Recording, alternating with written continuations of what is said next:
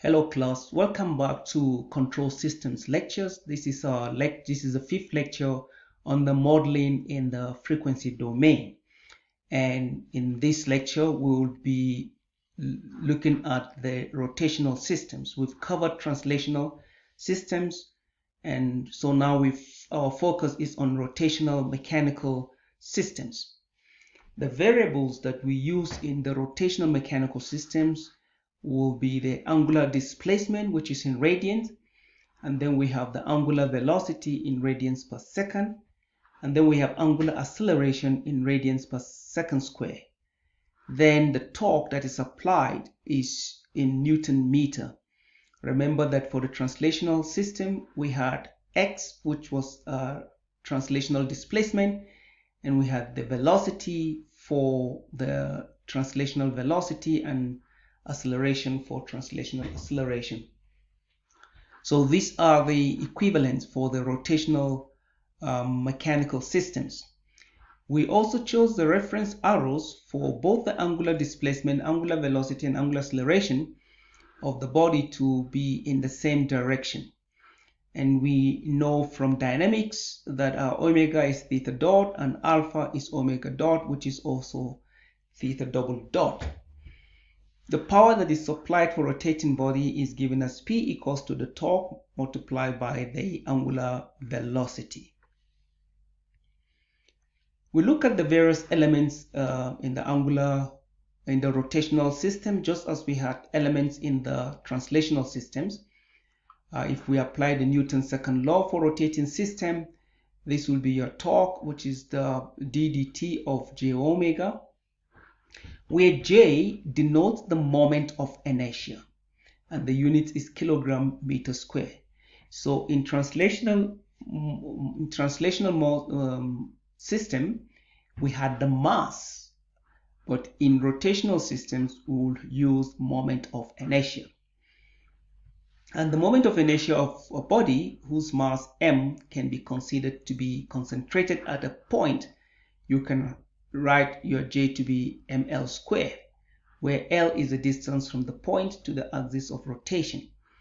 But in case that this does not exist, if this condition does not hold, then you use your parallel axis theorem to find your j by using this equation, which we also did in dynamics.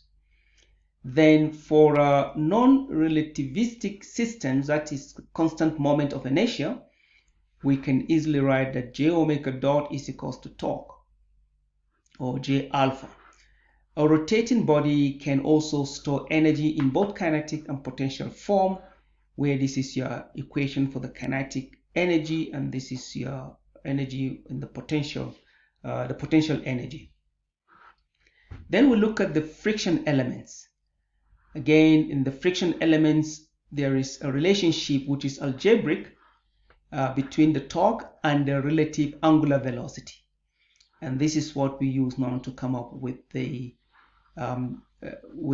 relationship between the torque and the viscous, or what we may refer to angular viscous damping. So here you have two elements rotating in two different directions, omega 1 and omega 2, and in between them you have your viscous damper, or you can have a system like a bearing where this shaft rotates in this direction and this also rotates in that direction, and there's an oil film between them that gives you the viscous damper. So if the rotational frictional element is assumed to have no inertia, then when a torque T is applied to one side, a torque of equal magnitude but opposite direction must be applied on the other side as well. So you see, if we apply a torque on this side, an equal and opposite torque must be applied on the opposite end, but in the opposite direction. And then we have our torque to be equals to the viscous damping coefficient multiplied by the difference in the angular velocity. Then we look at the stiffness elements, which is spring for the translational. So we also have angular spring. So rotational stiffness is usually associated with a torsional spring or with relatively thin shaft. So when the shaft is very thin and you apply a torque on the two ends, it also have a springing effect. So for a linear torsional spring or flexible shaft, the algebraic relationship between the torque, this is not tau, this is T, we're using T in our case, and then the angular displacement theta is given as T is equals to the spring constant multiplied by the change in the angular displacements, which gives you your spring displacement.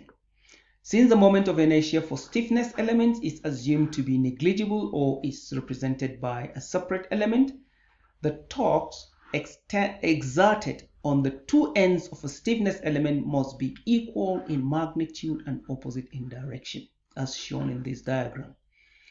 Then the potential energy is stored in a twisted stiffness element and can affect the response of the system at later times. So you can see that this is the potential energy stored when the spring is spring loaded, as we say. We now look at the relationship between torque and angular velocity, torque and angular displacement, and the impedances when we've taken the Laplace transform of the various elements. So if we take spring, for example, the relationship between the torque applied on a spring and the spring constant is given by, I think it's better we start with the displacement, is given by the spring constant multiplied by the displacement. So this is the torque angular displacement relationship. If you now want to look at the torque angular velocity relationship, you have to integrate the omega or angular velocity, and this gives you your angular displacement. So torque will be K integral 0 to T of omega T dt. So the impedance for the angular spring or torsional spring is K. Then if you look at the relationship in the viscous damper, again, if you look at the torque angular displacement, which is more familiar to us, it's D, which is now the viscous damping coefficient, d theta dt, or this is now your omega. So this is given as d omega, and you can see that if you take the Laplace transform of this, you have ds theta, and so ds becomes the impedance. Then if you look at inertia, you have the moment of inertia J, you apply the torque T, which then have a displacement theta. If you look at the torque angular displacement relationship again, which is easier to comprehend, you have a J d squared theta over dt, and if you want to get this instead of displacement in terms of velocity or angular velocity, then it's J d omega t dt. You can see that d omega t dt is the same as d squared theta over dt squared. Now again, if you take the Laplace transform of this, you will have js squared theta t, and so js squared becomes your impedance, which is written here. So these are your impedances for these elements: the spring, torsional spring, viscous damper, and your inertia. So now let's look at an example to put all of this together. So the question is to find the transfer function theta 2 over t of s. So you apply your torque, and there is a displacement. The torque is applied on the left side. You can see this is a rod, and you have a torque that is applied on the left side of the rod, and we have a displacement on the right side, and we are to find the transfer function theta 2 over ts. Now if you look at this, we have bearings here, so there will be viscous damping here, so there will be D's on this side, but this is a thin rod, and this can be if we draw the schematic of this rod, it will look like this. So it will have both a springing effect between the two sides where you apply your torque, and it will have a damping effect on the ends, which is the bearing. So we said that for a thin rod, that if you apply a torque, if you release it, it will spring back. And then here you have your bearing, the damping. So here we have the schematic drawing of this system, where you have your D1, you have your J1, you have K, you have your J2, and you have your D2. You apply your torque on the left side, and you have theta2, which is your output. And we're interested in finding the transfer function, which is your output over your input. All right, this will be in block diagram form. This will be K over del, and I'm going to explain this now in a moment. So what we do, just as we did in the translational mechanical systems, from the free body diagram, we have your J.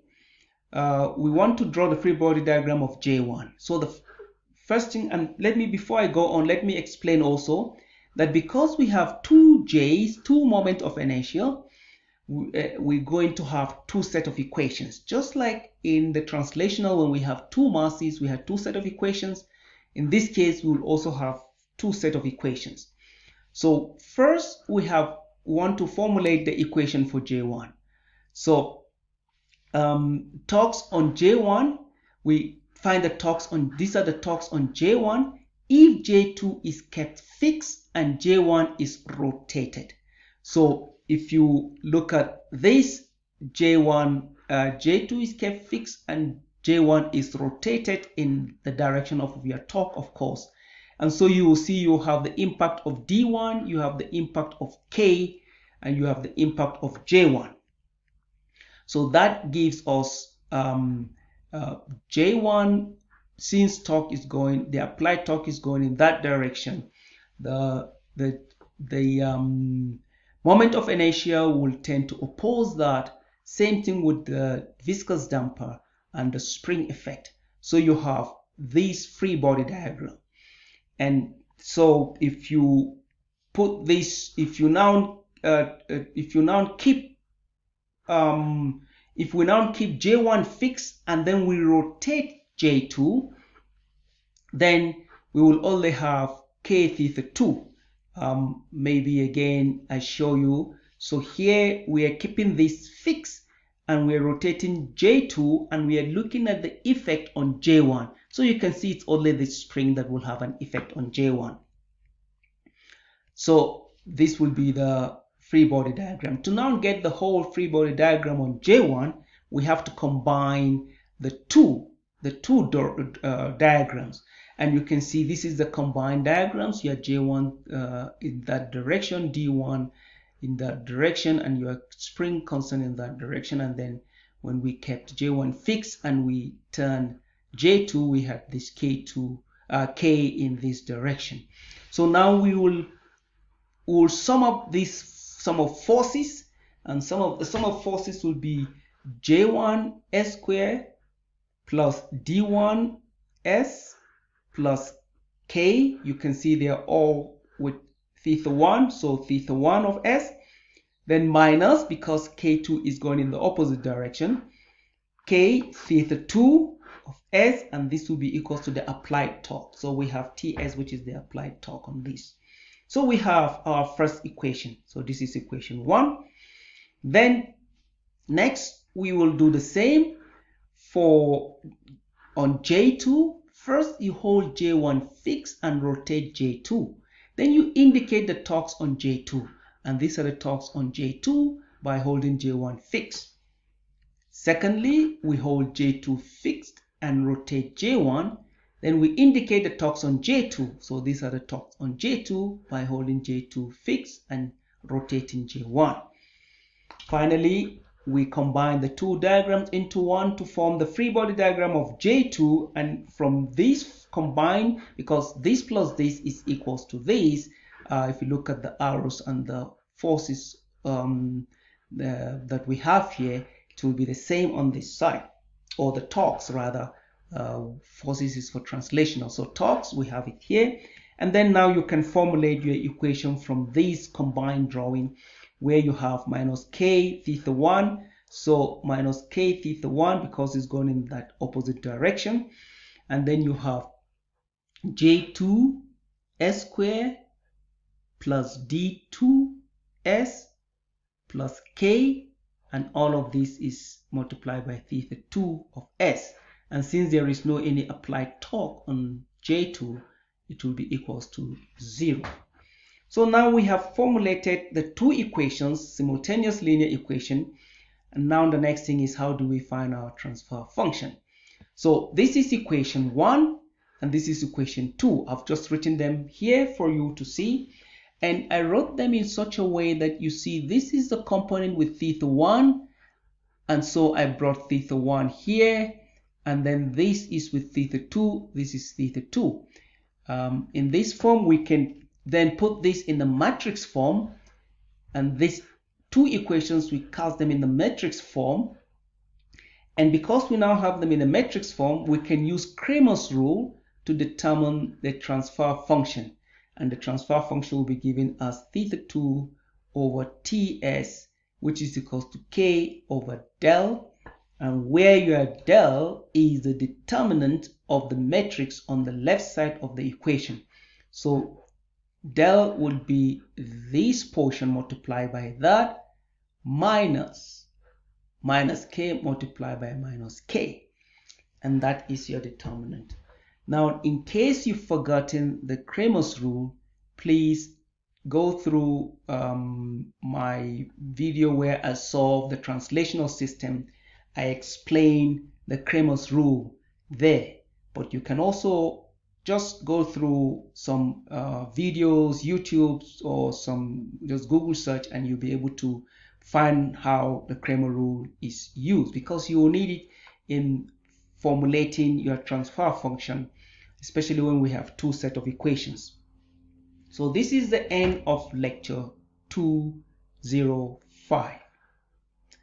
And in the next lecture, we'll be looking at gear systems, because gears are rotational systems, mechanical rotational systems. So we'll be looking at gear systems.